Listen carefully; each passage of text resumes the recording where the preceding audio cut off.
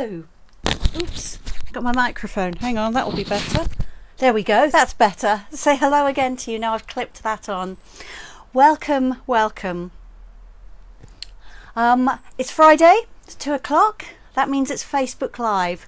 I'm looking down at my iPad here. I'm just going to make sure that I can see what you can see and that I am here. It looks like I am. Excellent. Okay, let's stand that up out of my way. And I can see already that Mary is here. Hello, Mary. Thank you for joining us. Okay, I seem to have bits all over my desk here. Oh, it's been absolutely manic here this morning. I mean, I've been the only person in the house, the dog and I, and it's all been happening, I tell you. We've had work going on over the road that way. Over there, one house down, there's been a man up a tree. You might have seen I posted a video earlier, and they've had the wood chipper and a chainsaw down on the ground, and then they've had a guy in a tree with a chainsaw, and it has been so noisy. And it's really hot here today. I had a look at the garden thermometer at lunchtime, which is in the shade, and it's saying 28. So it's really, really hot. So I needed to have the windows open, but it was so noisy. And then the window cleaner turned up, and my son's dog, who I look after in the day, cannot stand the window cleaner. I guess there's something about the fact that he comes to every single window in every single room of the house, and she just goes completely mental. I'd shut her in the hall where there are the fewest windows, but she just barks herself completely hysterical. So it was quite a relief when he had gone. While he was here, the chainsaw guys were obviously having their lunch, and then no sooner the window cleaner gone than the chainsaw guys started up again, but I think they've stopped. So I have got my windows open.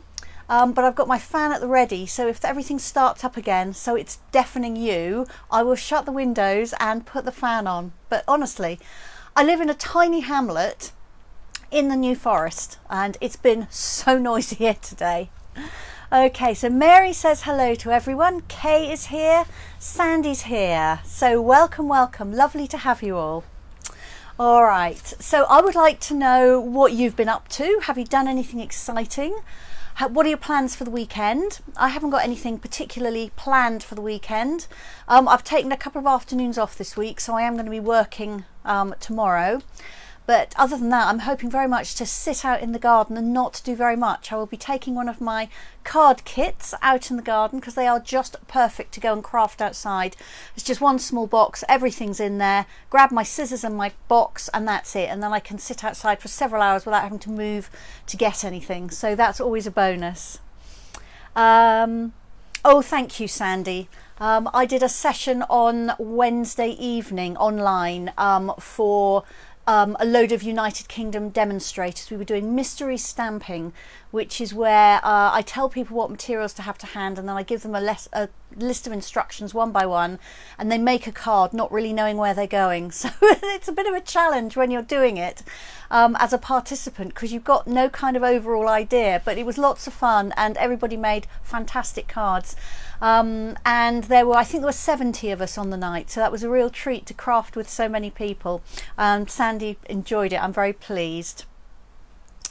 All right, so let me know what you're doing. Are you going to craft along with me this afternoon? Have you got some ribbon to on your desk, or are you just going to watch? Are you doing anything else while you're watching? I always like to know that, not that I'm nosy. Let me give you a few Stampin' Up updates. So the Designer Series paper sale is continuing. I've been saying until it's going on until the end of July, which it is really, but it's actually going until the 2nd of August, so just into August, up until the day before the new mini catalogue launches. So you have got a couple of days of August, but think of it until the end of July and then you won't forget. So all the Designer Series paper packs in the annual catalogue are in the sale, with the exception of the specialty ones and with the exception of the colour family stacks. So the bright, subtles, regals and neutrals are not included, and neither are either sets of in colours, and the specialty ones aren't, but there's still, I think, 9 or 10 sets of papers with 15% off. So if you like to stroke your paper because you can't bear to use it, then just order a pack. Order a pack at the discount, and then you'll be able to use a pack and keep one to stroke. The Simply Elegant Sweet Sampler can be ordered until the end of July. In a minute when I turn the camera down, I've just got it set out so you can have a quick peek. I'm not going to go through it all because I've done that already, and you can always go back and have a look at one of the previous lives to see that, but I am still taking orders for those. I've had quite a few come through already. The new catalogue is fabulous. Have I told you that? I probably have. You will be getting a sneak peek of one ribbon from there this afternoon, but I'm not sneak peeking very much just yet. However, I am busy putting together the catalogue packs with a few little bits and pieces that I like to send out with them. If you don't have a demonstrator who looks after you and you'd like a catalogue, let me know and I will very happily send one out to you. I'm hoping to get those in the post next week, in case you're sitting at home waiting and waiting and waiting for them. Along with the catalogue, I'll also be popping in a list of my classes from August to September. August is exactly the same as it's been billed, really, but September is going to be different, September onwards, because we're going to be going back to face-to-face classes, which I'm super excited about, and I know a lot of you are. I've had loads of people say to me how wonderful it will be to meet face-to-face again. So I'll be sending that out. I will also be updating my website, which is sallybowman.stampinup.net, with the classes. I haven't had a chance to do that yet, but they will all go on there as well. If you're not on my general mailing list, then let me know and I can easily email you a copy of the classes. One I particularly want to highlight is what I'm calling a welcome back class. That's going to be on Saturday, September the 4th. Running in Pili, which is my local village. If you've done my classes before, it's the hall that I have always used. If not, that's fine. Obviously, I will make sure everybody knows where it's happening. It's going to be 10 till 12, 2 hours, and it's a social with some crafting thrown in. So there'll be coffee and cake, a chance for you to get together with real people face to face and also do some crafting. The crafting is going to consist of one of the kits in the catalogue, which you can order for yourself or you can get me to order for you. Obviously, if you order it yourself, make sure that you are ordering from my shop, which again is on my website, sallybowman.stampinup.net, because that way I know you've ordered and I can put you down for the class. And then there'll be £5 to pay on the day, which is just a contribution for your coffee, your cake, and the payment for the hall. But basically, the payment is buying your kit. If you saw my session on kits a little while ago, you'll know that there's a really nice selection of kits and they come in at two prices, £11.25 for kits where there is no stamping and £18 for kits where you are stamping, and that will include a stamp set, a mini ink pad and a thin, I don't really know what to call them, like a thin clear block. So everything is in the box except a pair of scissors. So when you go onto my website, you can choose which kit you would like. If you want any more information on that, let me know. But I thought kits are great because everything's in the box. You won't have to share the equipment. So if you're a little bit nervous about coming out and doing things, then hopefully that will minimize your nerves because no one's going to be touching the stuff except for you. If you don't get everything finished, you can just put it all back in the box and take it home and finish, and you've got a colour instruction sheet in there, so that's very easy to do. There's not really a lot of thinking to do design wise. That means you're going to be able to chat and catch up with the people that you know from class in the past and make some new friends, so I'm very excited about that. I think it's going to be a lot of fun. Okay, Kay is working and watching. Is that work, Kay, or craft work? Anna has arrived. Hi, Andriana, nice to have you. Mary Jo is here. Hi there, Mary Jo. And Kay's doing work. Okay, well, I'm very glad that you are able to listen to a little bit of crafting, even if you're having to do work. I hope nobody comes along and asks them. So it's a bit more than bows, but I'm sure you won't mind that. So bear with me. I'm going to cover you over, turn everything round, and I will be back with you very shortly. Okay, I'll try and remember to keep talking, otherwise you will think I've gone to make a cup of tea. Okay, so where are we? So I alter the camera stand, then I have to change some of the settings on the camera, because when I forget to do that I'm upside down. Then I need to move the microphone, and it looks like we're not having any microphone issues because people have been hearing my questions and answering them, so that is really very welcome indeed after the few weeks we have had. Thank you, Facebook. Not. Okay, I'm just getting this cable out of the way.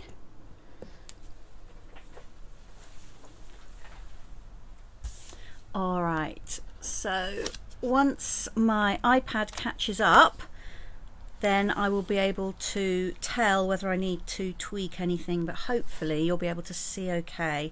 Ah, here we go. Right, now I can see what you can see. Right, let's just straighten that a little bit. Oh, I always have this, don't I? I can never work out which way to turn it to straighten things, because I have to do things backwards to what I can see, and I am that person that has to turn the map around when I'm navigating. No, that's the wrong way. I always do it the wrong way, don't I? Right, let's try that way. Let's see if I can get it straight this time. One day I will get it right first time. Okay, have I got it right this time? That's better than it was, isn't it? Okay, so this is the Simply Elegant Sweet Sampler. 4 pieces of coordinating card, black, basic grey, thick Very Vanilla and ordinary Very Vanilla, a quarter pack of Simply Elegant paper, 2 meters each of 3 different kinds of coordinating metallic trim, and some matte black dots and some faceted gold. I can never remember what these are called. Embellishments anyway. Faceted gold. Okay, so you need to order that by July the 30th. If you live close to me and you can collect it, it's £11. If you live further away, so I need to post it to you, it's £13. So that just covers the cost of the postage. So if you would like one of those, then just drop me an email and I will sort out all the details with you. Okay, I've just put that out of the way, and I'm still working with a lead around me. Let me just try and pop that underneath something. That's better. Okay, so that's my email address in case you need it. It's handmadeathome@hotmail.co.uk.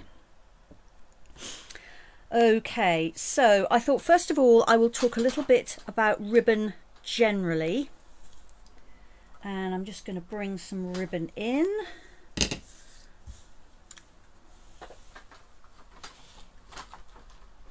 So I'll give you some hints and tips on working with ribbon and just some kind of general information.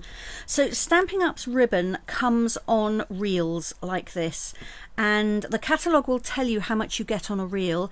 It's almost always either 9.1 meters, which is about 10 yards, or 4.6 meters, which is about 5 yards.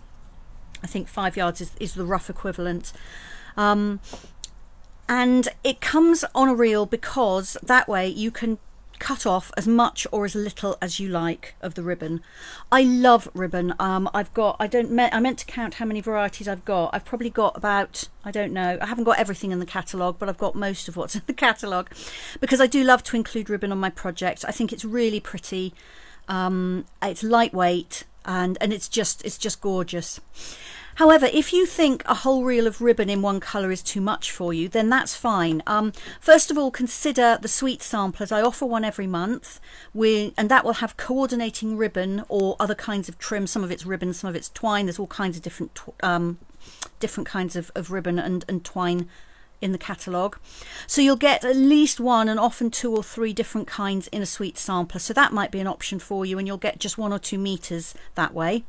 Or get together with a friend and you can each order a reel or 2 of ribbon, different ones, and then when you receive them you can just cut them in half, and then you'll end up with, you know, if you ordered 2 reels, you'll end up with 4 different sets of trim in smaller quantities. I always think that's a really good thing to do with a friend if a reel of ribbon is too much for you. And don't forget that because these are cardboard, you can recycle your ribbon reels. Okay, so that's kind of how the ribbon comes. When you're using ribbon, obviously you're going to need to cut it. Please try to have a dedicated pair of ribbon scissors. We used to have these big scissors in the catalogue. We don't anymore. I think the reason is because they last you for decades, and so once people had bought a pair, they never needed to buy another pair, and they didn't sell as well as the smaller scissors because not everybody wanted bigger scissors, so unfortunately we haven't got them anymore. However, our paper snips, despite the name, are also fabulous for ribbon. So do yourself a favour, treat yourself to a pair of paper snips that you keep just for ribbon.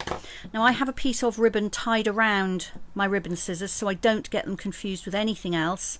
And the reason you want to do this is because paper will slightly blunt your scissors. Even super sharp paper snips will be slightly blunted by paper.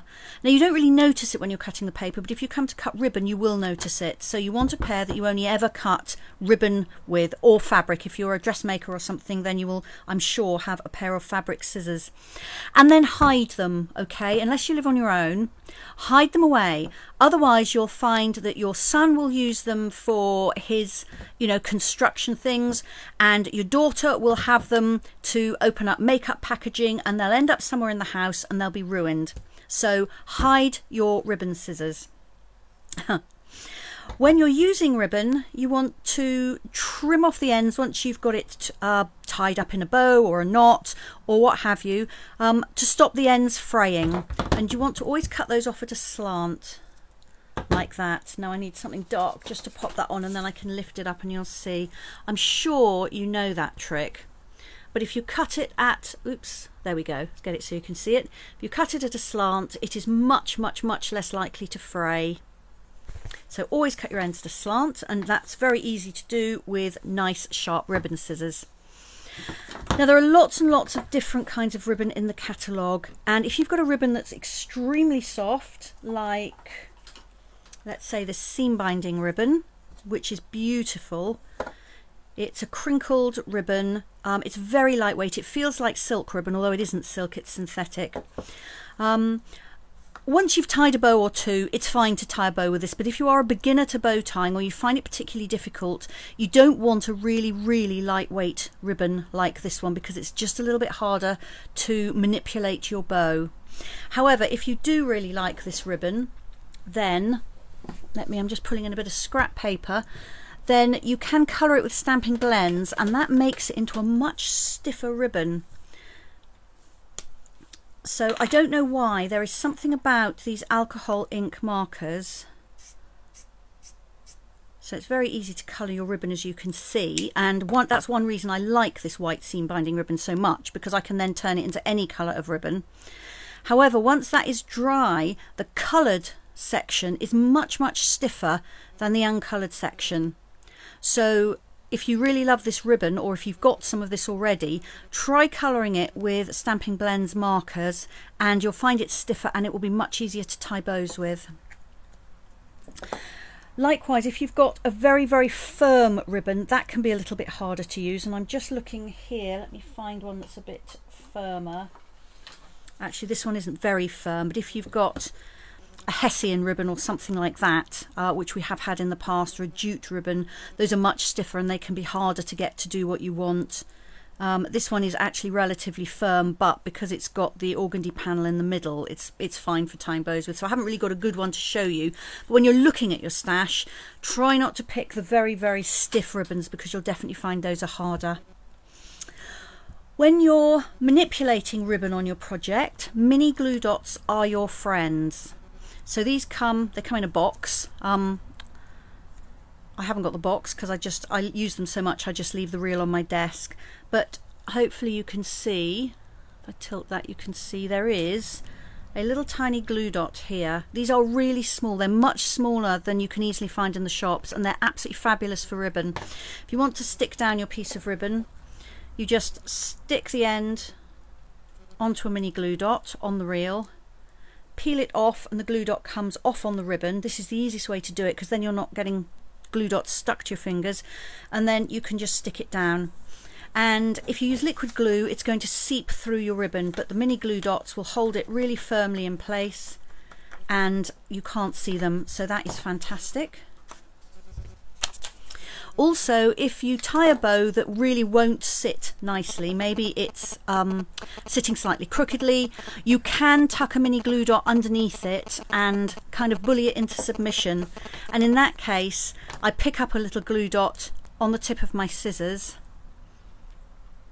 There we go. I have no idea if you can see that. Hang on a minute. Let's bring back this again, put something dark against it, and hopefully you can. There we go. Anyway, pick one up on the tip of your scissors. Don't try and use your fingers, because all you do is stick your fingers together. And then you can slide this underneath your bow. I'm having trouble getting this on the screen. There we go. Underneath your bow, push your bow down and make it sit straight. So glue dots really are your friend if you're going to be doing anything with ribbon. Okay, so let me put my pen away. As I'm going through, do ask questions, won't you? If you've got questions about ribbon at all, and I will absolutely do my best to answer them. All right, so I'm now going to start showing you some ideas. So the first thing I'm going to do is a bow that I call a bow in the air.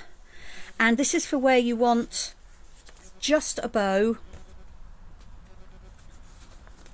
like this to stick on. You don't want to tie the ribbon all the way around the card, you literally just want the bow. And this bow is held on with a glue dot. You can see that's really nice and secure. And I used the Pansy Petals paper, one of the Bumblebee trinkets, and the stamp is from the Pansy Patch stamp set. So to tie a bow like that, I tie it exactly as I was taught to tie my shoelaces, except for the fact that I don't start off with a knot. So if you're tying your shoelaces, you start off with a knot like that, and then that pulls everything tight, and then you can form your bow. But a bow for a card, I don't bother with the knot to start with. I just make my loop. I'm trying to keep this where you can see it. And then I wrap the ribbon round my thumb, which makes a little loop here. And then I push this piece through like that, which makes my other loop. Now, if you're used to tying your shoes with 2 loops that you tie in a knot, I'll be doing that in a minute, and that's just as good a bow. There we go. And I'll do this again in a minute to show you. But once I've pulled it tight, I can then pull the ends to manipulate the size of my bow to whatever I want. And then obviously I would just trim my ends on the diagonal. So let me do that again. Make a loop, wrap the long end over my thumb to make a loop, push the ribbon through to make a second loop, and then pull both loops tight. So that is my what I call a bow in the air. It's not tied around anything, and I would then put a glue dot on that and stick that to my project. For bunny ears, you make a bow, and then you make a loop, then you make a second loop, and this is why I call it bunny ears, because it's like you've got 2 little bunny ears. And then I tie those in a knot, so I cross one over the other. That makes a loop here, and the one I crossed over goes through the loop and pull it tight. And you just have to make sure you don't catch those ends as you pull it tight, and then you can make the loops bigger or smaller exactly as before. So I'll do that one again too. So this is the bunny ears bow. 2 loops, cross one over the other. The one that's crossed over goes towards the back and then through the hole, and then just watch, see that tail needs to just flip to the back. There we go. It's a very off-center bow there, that's fine. There we go. Okay, so if you just want to tie a bow to stick on a card, then you can either do the bow in the air technique, or you can do the bunny ears bow, and they will both give you a lovely bow. When I've got, you know, an oddment of ribbon that's long enough to tie in a bow, I quite often will just tie it in a bow and pop it in a jar, and then I've got lots of bows all ready to use. And Triana's saying she can't do the bunny ears is bunny ear bows. It drives her nuts. Yeah, it's not what I normally do, Antriana, at all. And I think it's probably to do with how you learnt to tie your laces when you were young. I didn't learn the bunny ears way. I learnt the other way. And so although I can tie them this way, I never do, because that just doesn't come naturally to me. But other people, I know, when I tie a bow like this, they look at me as if to say, that is the most complicated thing ever. Can't I just do bunny ears? So one or the other, either or, is absolutely fine. Okay, so let me put that away. So the next thing I'm going to do is to tie some ribbon around a card. And I've got a card half made here, so I'm just going to finish it off with some ribbon. Actually, I don't want that one, I want this one. There we go.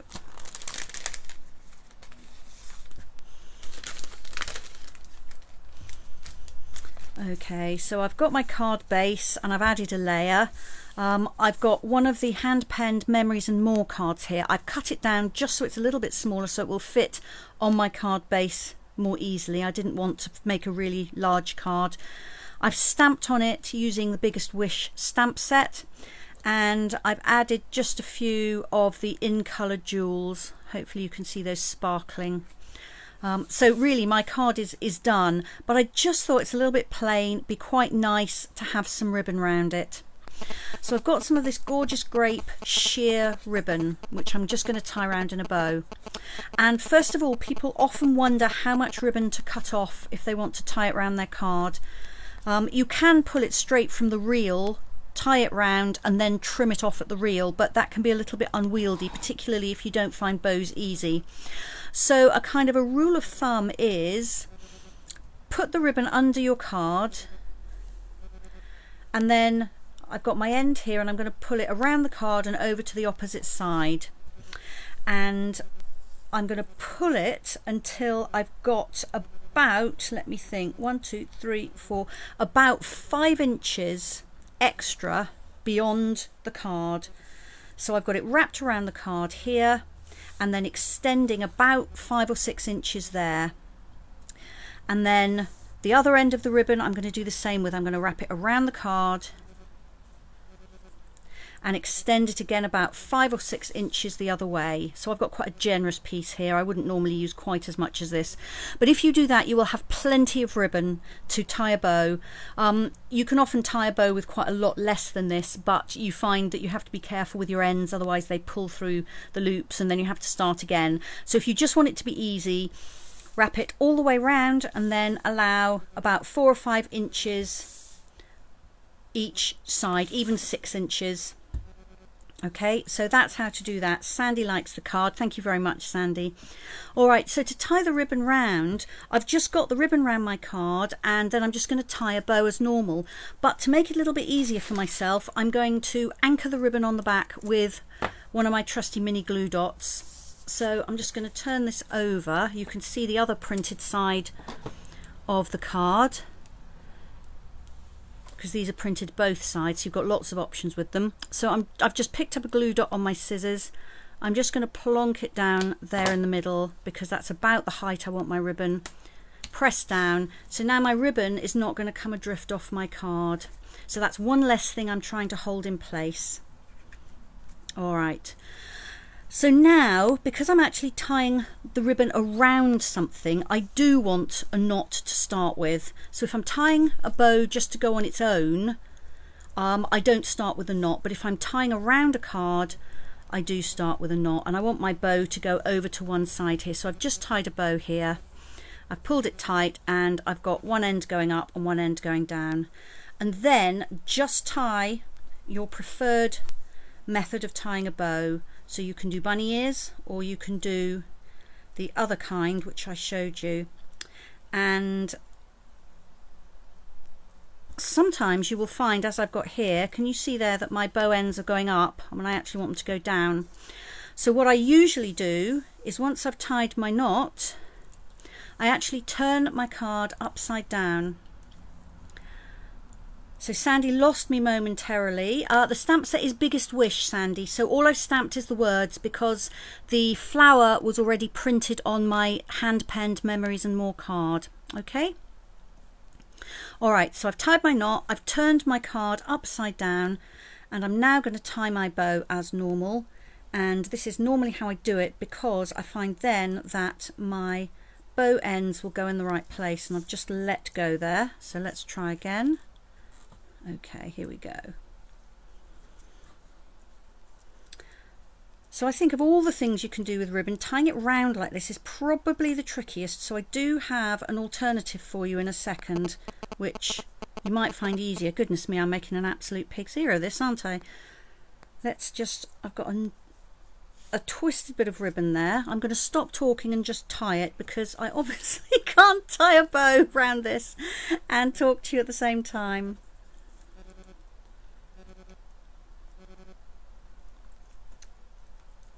There we go. Goodness me, I made that look so much harder than it actually is. Okay, there we are. So now I can turn that back round the right way, and I've got my loops coming down here. Now it's actually just a little bit loose. Can you see that ribbon? But that's okay, because I'm going to bring in a glue dot yet again. Pick it up on my scissors, because I'm going to tuck it underneath something.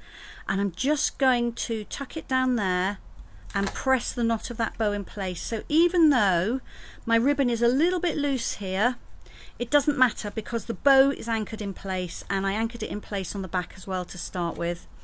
So there we go. So now I can just make sure that I'm happy with the length of everything and trim the ends off my ribbon, making sure that I do those at a slant, as I said before. Okay, when I've got this on the card base, I may cut those just a little bit shorter. So let me just finish off the card. Marjorie's arrived. Hello, Marjorie. Don't worry that you weren't here at the beginning. You are very welcome. You'll always be able to go back later on and watch the bit that you missed.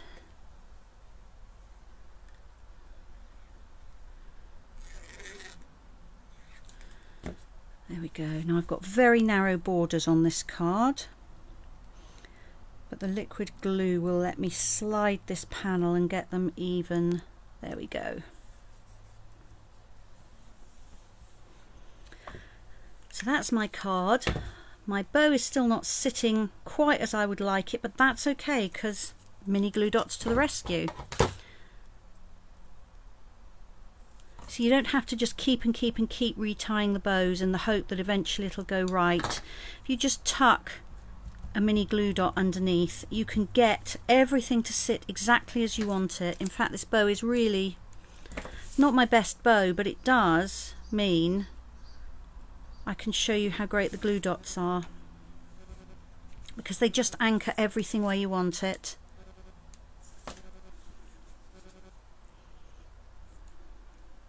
So I can tweak this. There we go. So that's all looking a lot more how I want it. I am going to trim these ends a little bit. I thought I might. There we go. And actually this one needs to come sideways a bit, so I can just manipulate that even with the glue dot. And let's trim that again.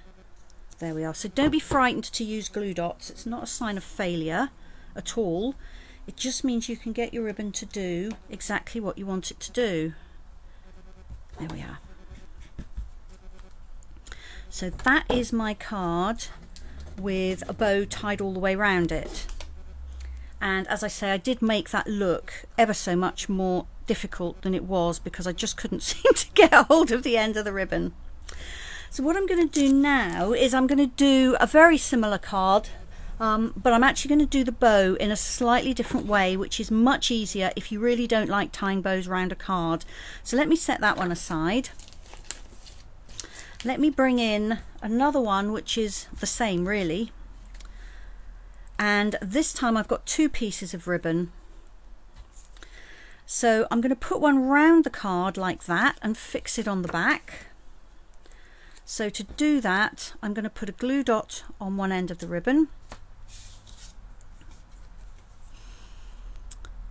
stick it behind, put it down just a little bit. I put my gems on here already to save time, and I don't want to cover them over too much. There we are. And then I'm going to trim this off, leave about an inch, a couple of centimetres, and then put a glue dot on that end and stick that to the back. So this does actually save quite a lot of ribbon, particularly if you're making a few cards in one sitting, because instead of the ribbon coming all the way around the card, I've saved that amount, which is, I don't know, 4 inches or so. But if you're doing several cards, that can add up to several feet of ribbon.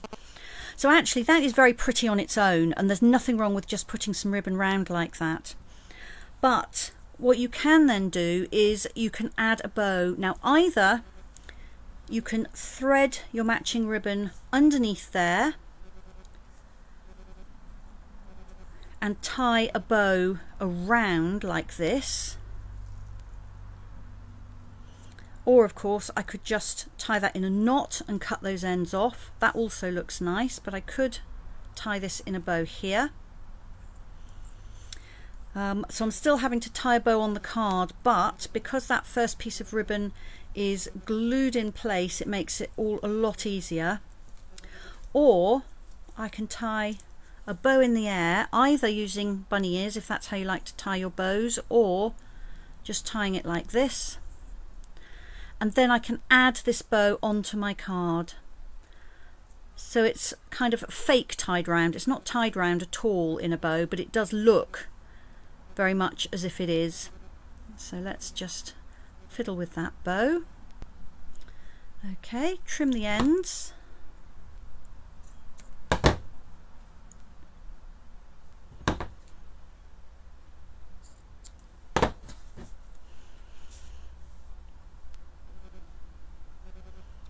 Okay, and then that bow can just go on there. This ribbon's a little bit loose. I'm just going to peel it off and tighten it. Very easy to do with that glue dot. There we go. That looks a little bit better. Okay. Like that. And if I'd actually tied a bow, this would be slightly gathered here, this ribbon. So you can also do that with one of these trusty glue dots. So again, pick up a glue dot. I'll tuck it on just under the ribbon, just where I want the ribbon to scrunch up, and then just kind of pinch it a little bit, and that glue dot will gather up and hold the ribbon. Hoping you can see that. Let me lift that up and try and show you. Just here. And then I can add my ribbon on top.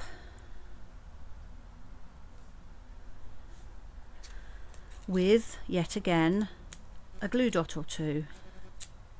There we are.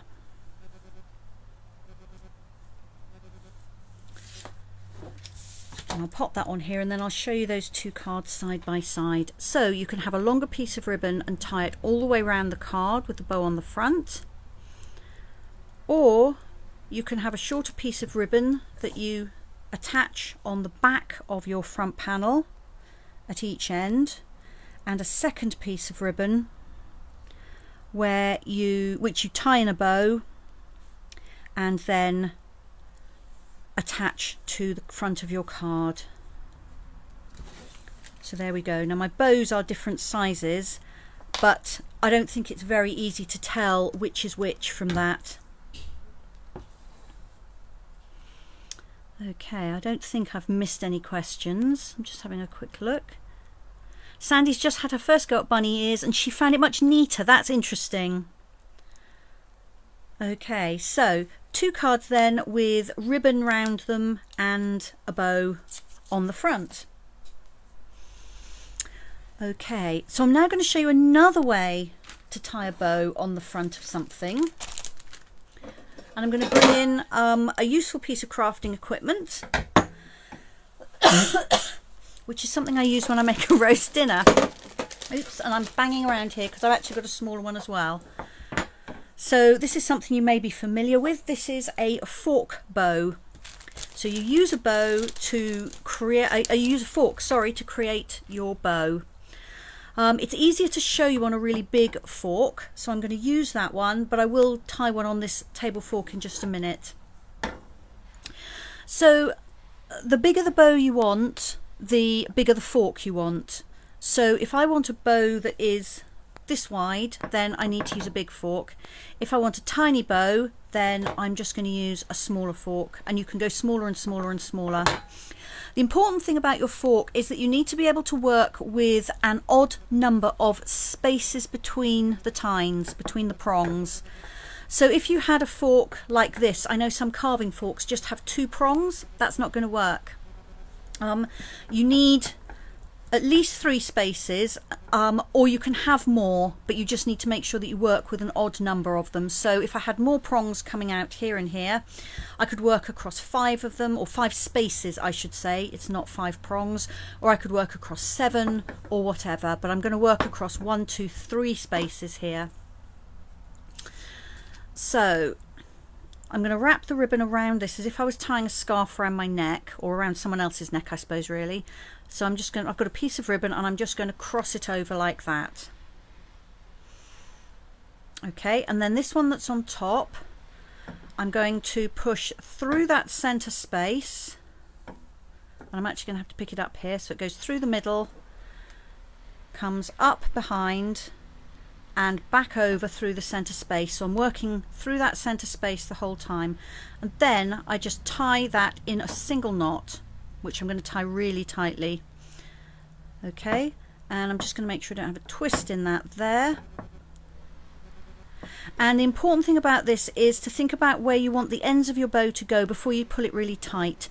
So if I want my ends to go out horizontally, then I'm going to pull them out horizontally as I tighten the bow. If I want the ends to come down, I'm going to pull them down.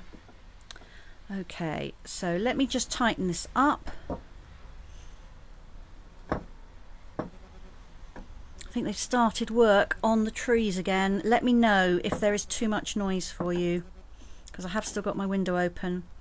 Okay, so this is my bow, and this is actually the back of the bow. So I'm going to slide it off, turn it over, and here is my bow.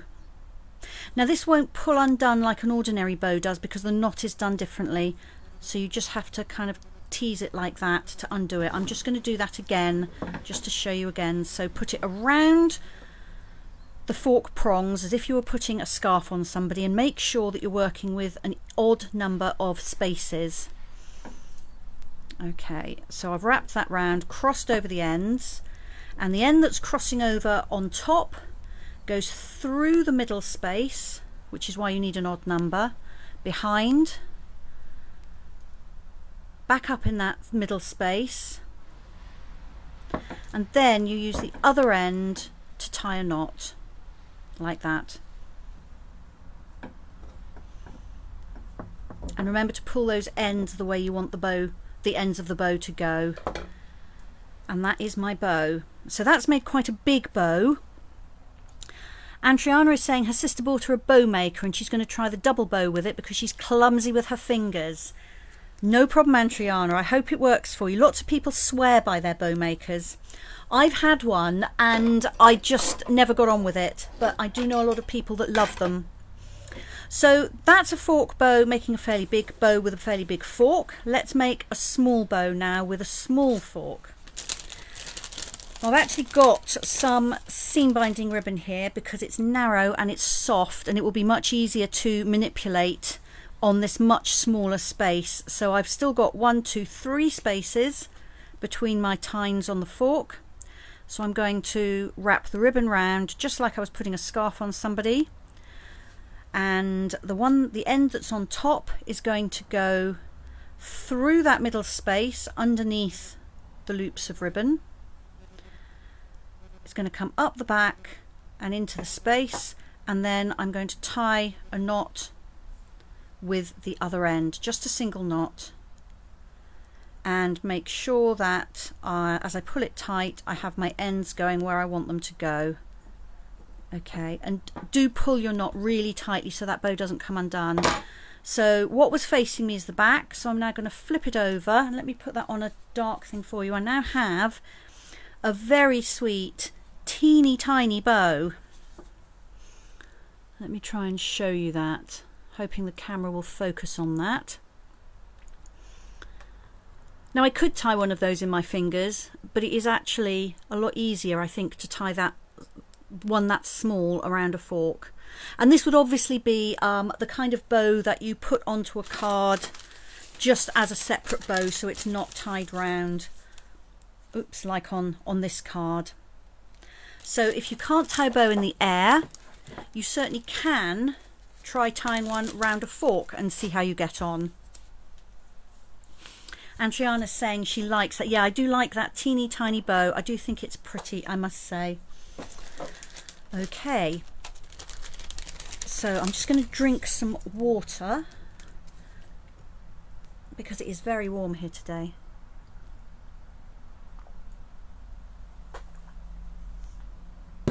Okay, so I've got a couple of pieces of ribbon here because I'm going to show you a double bow and a triple bow. Now I've used this double bow quite a lot since I've learnt it, and you've probably seen me tie it here before.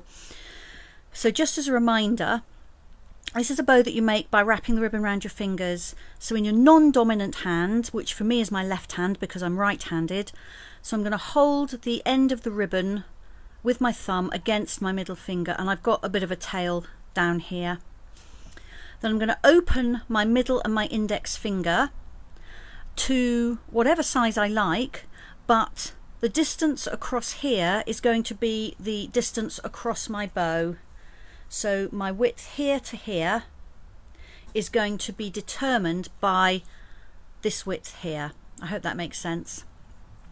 So then I've got my long end of ribbon here, and that's going to go over the back of my top finger, into the middle, under the bottom finger, back into the middle. So I'm working in like a figure of 8, over the top and back underneath my middle finger. So let me wrap that again. Over the top, over the bottom, or around the top again, around the bottom again. And then I'm going to take that same end I've been winding round into the space between my fingers, across all those loops of ribbon, and then push it to the back like this. Now you may find that you need something to help you do that. You might find maybe your bone folder will help you push that ribbon through like that. So my ribbon, after wrapping around my fingers, came up here and down there, and there it is. Then it's going to come behind the ribbon and then underneath itself here like that. Okay, and then I'm going to pull that tight and slip the bow off my fingers. Okay, and you can, if that knot in the middle isn't central, you can slide it one way or another. Okay, so there is my double looped bow. So I've got 2 loops on each side. So I'll do that one more time. And Triana's saying that she tried this after watching me. Her latest attempt took her an age. I think it's probably like everything, Triana. The more you do it, the easier it gets. Probably if I didn't do it for 6 months, I would struggle as well. All right, so anchor the ribbon between your thumb and your middle finger. Open your fingers to the size you want your bow, and then this ribbon is going to go in a figure of 8 around your fingers, so each finger has got 2 loops on it. So 1 loop on the top, 1 loop on the bottom, 2 loops on the top, 2 loops on the bottom, and that gives me my double loop. Then it comes across the center, pushes through to the back and comes all the way round again, and then it's going to go under itself to knot it.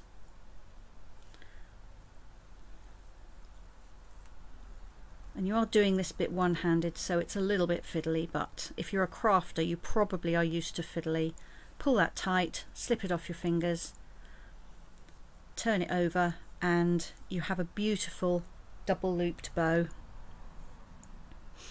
And this is fabulous applied to a card like this. You know, it just looks lovely to have those extra loops on a card. So I thought, okay, I can do a double loop bow. Can I do more than 2 loops? And the answer is yes. So this is a sneak peek of ribbon This is called Shimmer Ribbon. It's in the new catalogue. It's gold and it's shimmery. It's absolutely beautiful. I hope you can see how the light catches that. It's got some body to it, but it's not super stiff, so it's really nice to work with. Now you're going to need a longer piece with this, obviously, because you're going to go round your fingers a little bit more. Marjorie's saying it's just lovely. It is.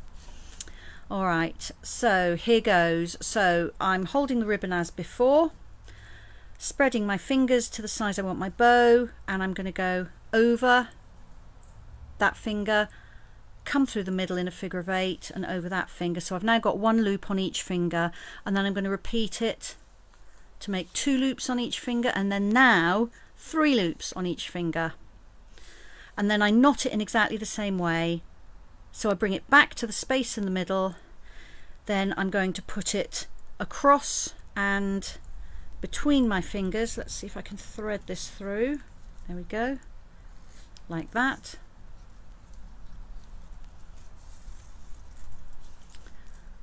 I'm just going to untwist that. There we are. And then I'm going to bring it back and under that wrap I just made to finish off the knot. So I made this in gold because I thought actually this is a little bit more opulent and this will be lovely on a Christmas gift box or a Christmas card. So if I can get my fingers out, I will show you. There we go. So we've got 3 loops on this bow. That actually needs to be pulled a bit tighter. There we go.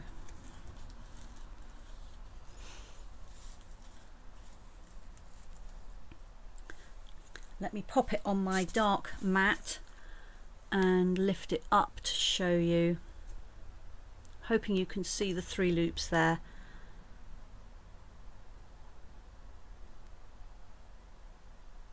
And I suspect you could do 4 loops as well. It would work in exactly the same way.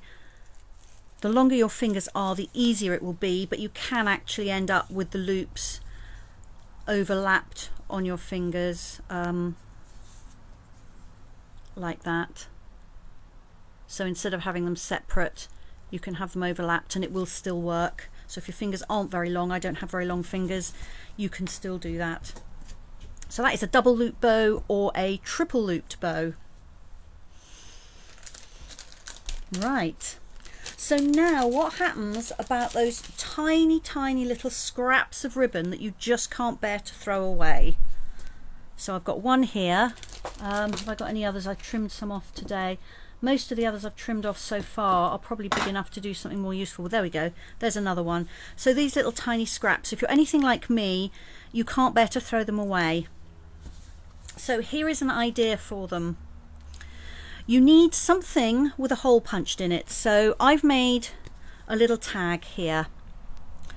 So if you haven't seen the tag topper punches before, this is the delightful tag topper. I've got a 2-inch wide piece of card here, and I just slide it in here all the way and then punch it, and that will instantly give me a pretty top to the card, just like it shows on here, and punch a hole. So that's very quick and easy.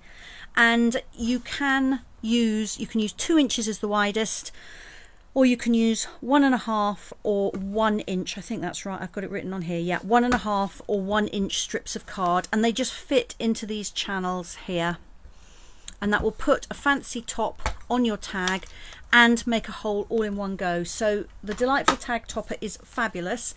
So that's what I've used here. I've stamped it with the Snowflake Wishes stamp set. That's in the annual catalogue. It's a carryover from last year. I made a little banner, and I've popped some of the holiday rhinestones on as well. So I've made a little tag, and then I have my tiny scrap of ribbon, and I've also got a piece of baker's twine. And all I'm going to do with my ribbon is thread it through the hole. Now, I couldn't tie a bow in that, that's too short. I could tie a knot in it, but something that I think is even prettier is if I bring a piece of twine, or instead of twine I could be using narrow ribbon, but something that is long enough to tie in a bow. So I've just put it behind the ribbon. I'm going to tie it in a knot, around the ribbon, and I'll lift this up in a second and show you. So that is going to trap the ribbon in place. I hope you can see that it's just tied in a knot here. And then I'm just going to tie the twine in a bow, because the twine is long enough. It's just the ribbon that's not long enough. There we go. And then I'm just going to pull the twine and get the bow the size I want it. Get it sitting straight. Okay, and then trim my ends.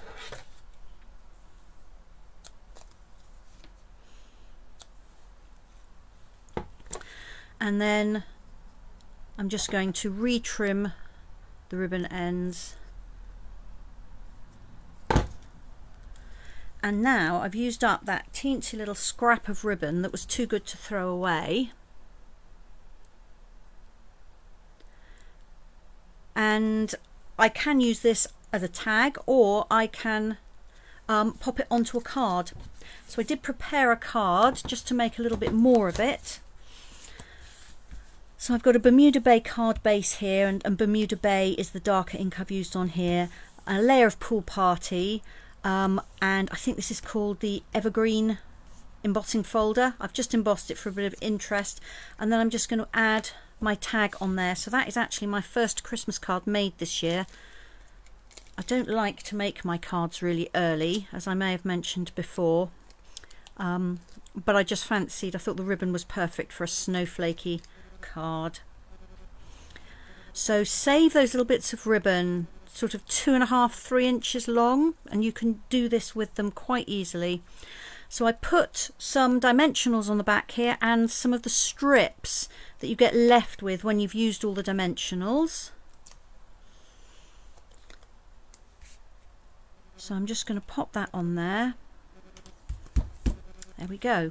And that is my card using the tiniest little scrap of ribbon.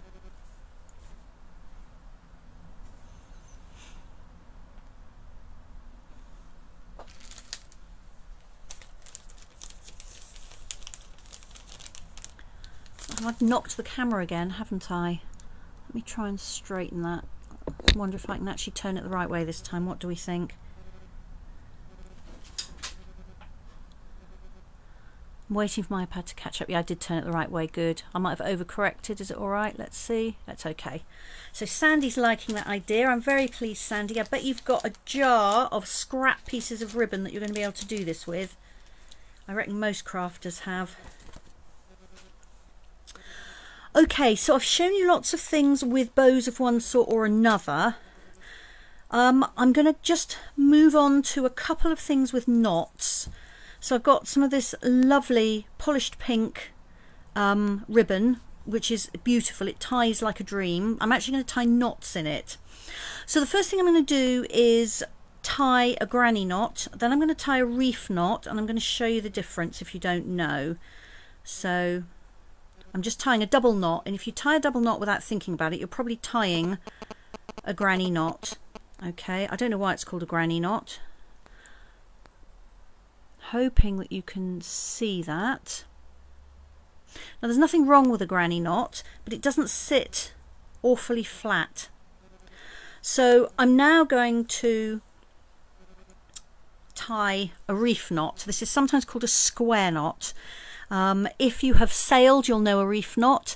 You might know it if you've been a scout or a guide. So I've got the two ends of ribbon here, and I'm going to put the right one across the left one, and then put it underneath. And then that same end, which is now in my left hand, I'm going to cross over and put underneath. So it's right over left and under, left over right and under. And when I pull this tight, I get a really neat knot. I'm hoping you can see. I've got this nice smooth loop on one side. If I turn it over, it's a much kind of squarer knot there, and it sits really nice and flat. So if I put them both on here,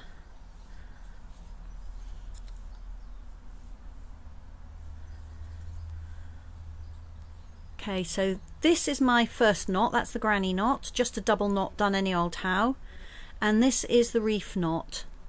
I'm going to tie one again and show you. So Sandy was taught that in guides, left over right, right over left. Yeah, absolutely. It doesn't matter which one you start with as long as you swap over. So right over left, left over right, or left over right, right over left. Doesn't matter. So I always start with my right, right over left and under, left end over right and under. And the other thing about a reef knot is it doesn't slip. So your knot will not come undone, which if you're sailing is certainly something, if you choose this knot, you're doing it because you don't want your knot to come undone. And it means that if you tie your ribbon around a card, it won't come undone either. Whereas this one, you can see this is kind of springing undone. The other thing about a reef knot is that it's, even pulled tight, is very easy to undo. You can just push the ends in and the knot will loosen. So you can undo it when you want to, but it won't just come undone. So that's a really neat knot.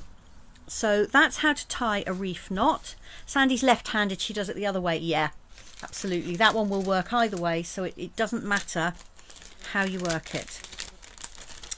Okay, something else with knots, which is another idea for putting ribbon around your card. So I've got another one of these hand-penned Memories and More cards, which again I've just cut down slightly. And I'm using one of the hand-penned Memories and More card bases and envelopes here. They're so pretty. White on the back, but you've got this lovely polka dot front. I've added a layer of pale papaya card. But before I add everything to that, I'm going to add the ribbon to this card.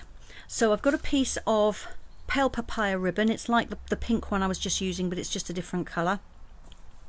And I'm going to tie a single knot in this.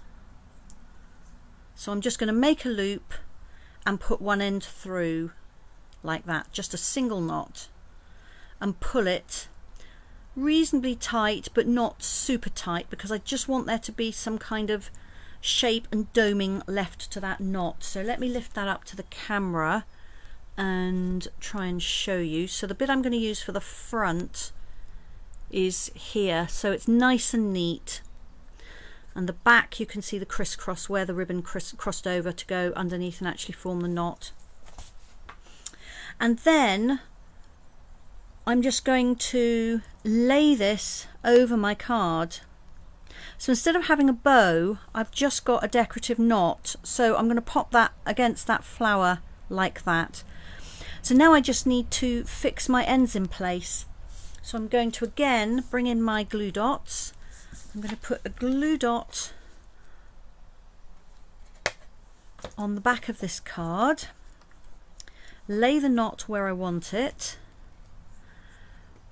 wrap one end of the ribbon round to the back and stick it to that glue dot, and then I can trim that off.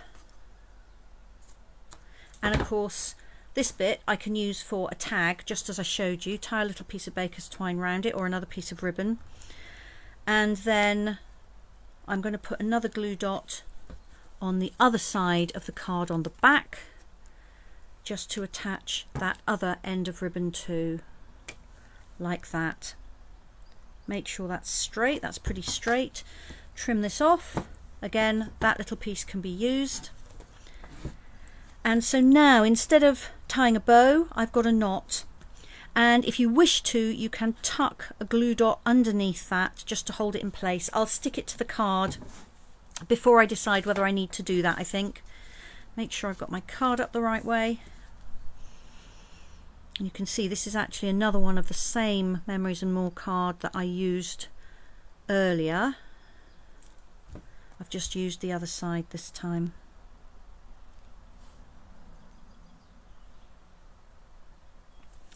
Center that on there, and I think I am going to tuck the glue dot just under that knot, just to hold it in place so it doesn't slide around too much. Like that, there we go. So that's another card, this time not a bow in sight, but it's just a little bit more interesting than just a piece of ribbon put across.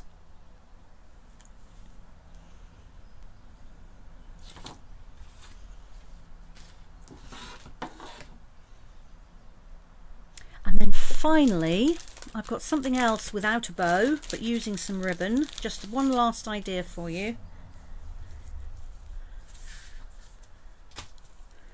So again, I've got a card base, I've got another Memories and More card, which I've trimmed just a little bit. And these are so lovely for quick cards. You can see there's so much pretty detail on there. If you just want to put a card together quickly, they are perfect. And this is from the hand penned pack, which is one of my favourite suites, the hand penned suite. It's so pretty. So this time I've punched 2 holes, just using a hole punch, in the card. They're fairly close together. I suppose there's a bit less than 1/4 of an inch left in between them. You don't want them to be too close together, otherwise you risk tearing the card between the holes, but you don't want them too far apart either, otherwise it just doesn't look quite in proportion. So this is where I want my ribbon decoration to be, and I've got a shortish piece of ribbon. This is, let's have a look, 5, 6, it's about 6 or 7 inches long, this piece of ribbon, so not very long.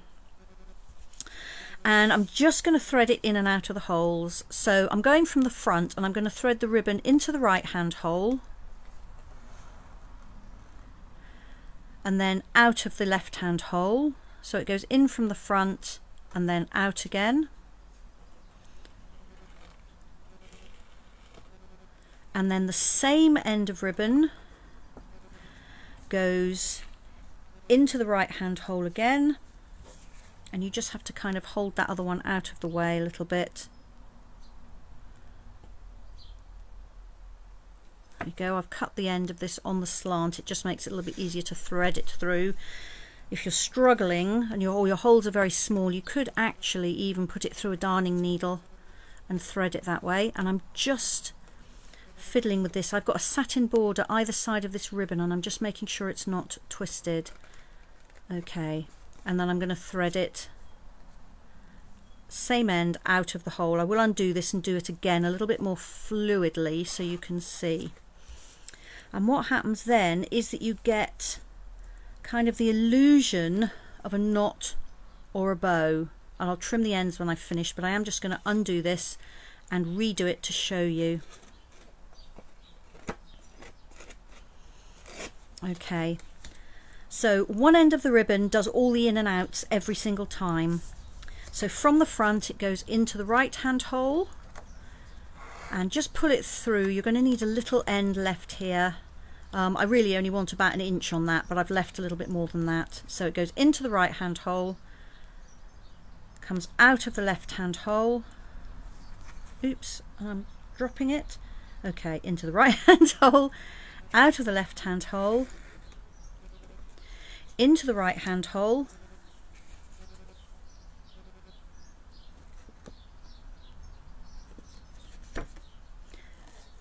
pull it through and out of the left hand hole. So it's that same end every time, like that. There we go.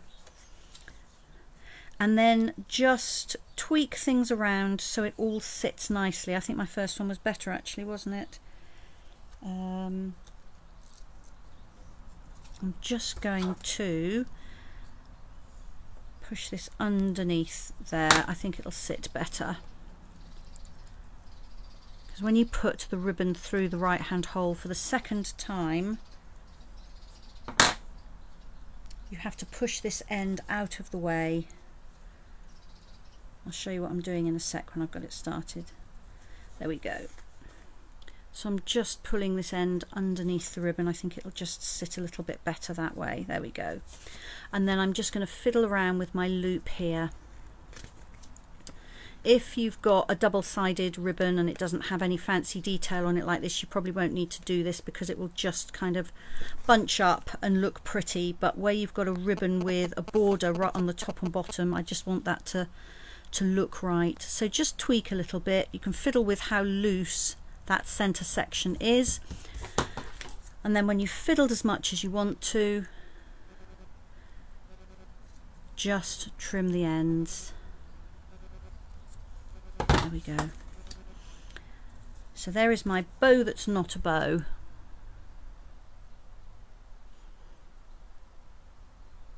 So Sandy's saying that she does have a collection of short ends of ribbon now. She didn't before, but now she's going to be keeping them all. Okay, so I'm now going to just pop that onto my card base, and that little bit of ribbon has just added some texture and a little bit of added decoration. So all I did was I punched those 2 holes to start with. I got my ribbon, and working from the front, I put one end of the ribbon into the right hand hole from front to back out of the left hand hole, back into the right hand hole, and back out to the front through the left hand hole, and then just fiddled a little bit and trimmed everything. So there we go, that is my last idea for today. So I may have just done so many ribbon ideas that you don't know where to start. Let's see if I can put them all down for you to see.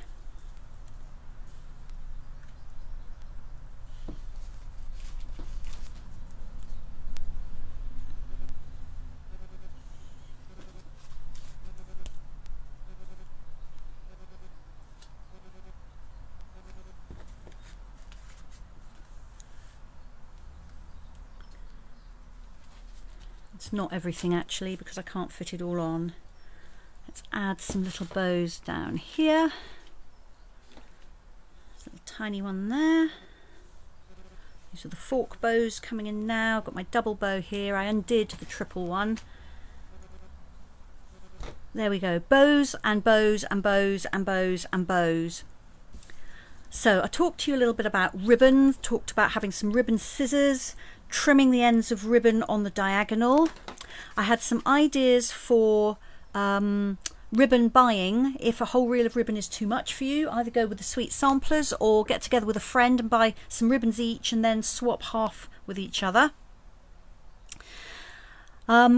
Medium textured ribbons are easier to tie than very soft or very stiff ones, although the more ribbons you tie the better you'll get. And then I showed you 2 ways to tie a bow in the air if you just want a simple bow to pop on a card like that. There's the bunny ears, or there's the other way of tying a bow. We talked about tying ribbons around a card. Sometimes turning it upside down is easier. And then about wrapping a piece of ribbon round, tying a separate bow and attaching that, which is easier, and you can't really see what you've done if you gather up that underneath strip of ribbon around a glue dot. We did some fork bows. We did a big one and we did a tiny one, so depending on the size of your fork you can get bigger or smaller bows. We did the bow around your fingers, so this is a double bow, but you can do a triple bow and you can probably do a quadruple bow as well. We looked at using a teeny tiny scrap of ribbon on a tag with another piece of ribbon or baker's twine just to hold it in place, so you can use that really pretty scrap. I showed you how to tie a reef knot and why it's better than a granny knot. And then we made a card where we just tied a single knot in a length of ribbon and attached it around a card, and where I punched 2 holes and then just wove the ribbon in and out twice, just to give you a kind of a piece that's woven through your card. So Antriana's saying she's made 2 double bows since watching. Hooray! Well done for persevering, Antriana. I'm very pleased.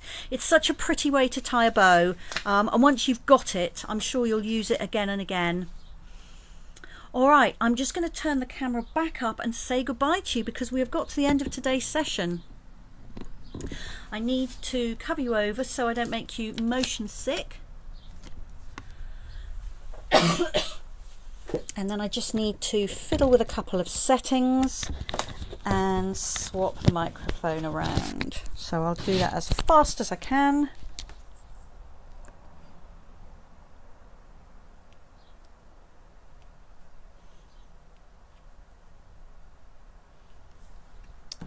Okay, nearly there.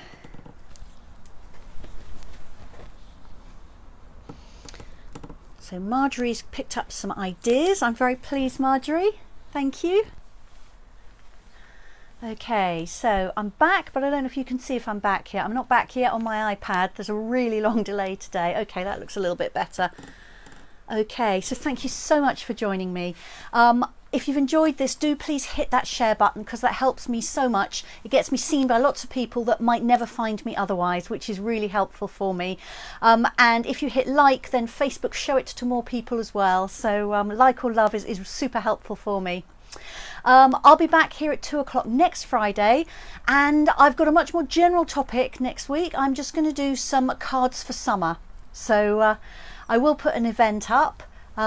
You can gather together the things that say summer to you. It might be particular colours or particular stamp sets or papers, and I'll have some layouts that you'll be able to use with whatever you've got to hand in your craft room. Have a fabulous weekend. I think the weather's going to be amazing. I hope you can get outside and enjoy some of it, and I'll look forward to seeing you again soon. Thanks so much. Bye bye.